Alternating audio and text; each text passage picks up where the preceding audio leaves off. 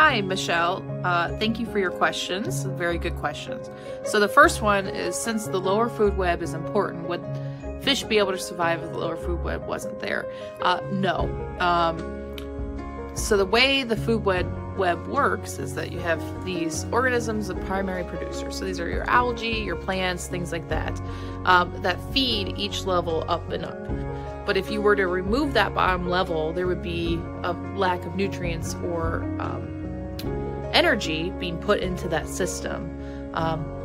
Thus, none of that energy would be able to move up the food web. So no, there would not be any fish if the lower food web wasn't there. They wouldn't have anything to eat. Even fish that eat other fish that eat, algae or plants wouldn't be there because their food source would be gone.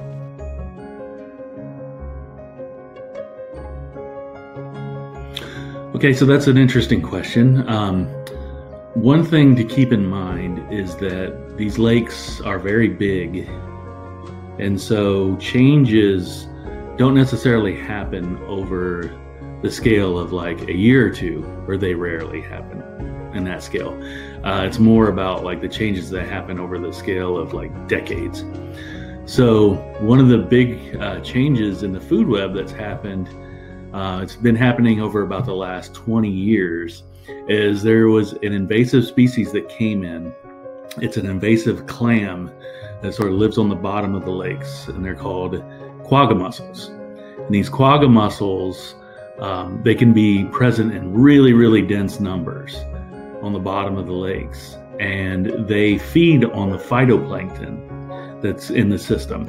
And so the phytoplankton forms the base of the food web. So everything that's higher up in the food web relies on this phytoplankton. Well, the quagga mussels are eating the phytoplankton, which sort of shrinks the base of the food web. So that means there's less energy available for the larger organisms, things like big fish like the salmon that are out in Lake Michigan.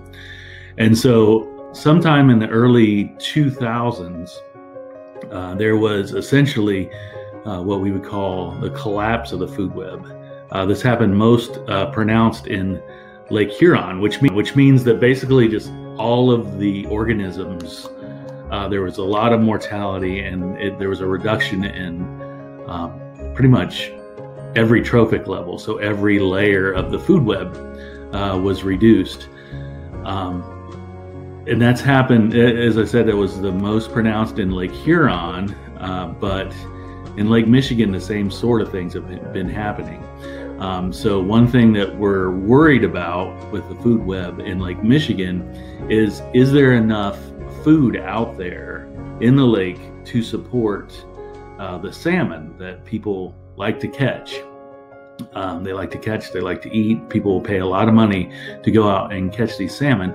So we need to think about the base of the food web and think about how much phytoplankton, or what we call primary productivity, is there to support the sport fish in the Great Lakes. And so I would say that that is the biggest change that we've seen in the food webs of the Great Lakes over the last 20 or so years. So thanks for the question. My message would mostly be that small things, worms, insect larvae, snails, are very, very important to our environment and very, very important for our research and management of our beautiful resource that is the Great Lakes. We use these individuals to inform managers on how to improve water quality across the region. We use them by extrapolating current water body conditions based off of their tolerance to pollution.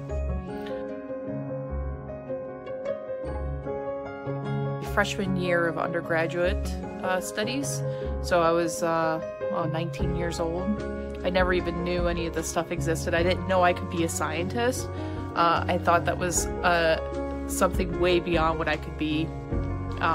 They just pulled in my imagination. These things are amazingly intricate and beautiful.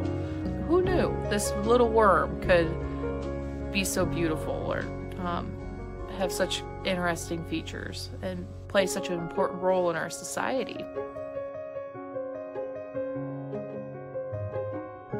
I hope that people understand that there's these really interesting and cool things right in their backyard. You don't need to go to Africa to see a lion, to see something remarkable. You don't have to go to Antarctica. You don't have to go to these really far places to see something gorgeous and beautiful and important. It's right in our backyard.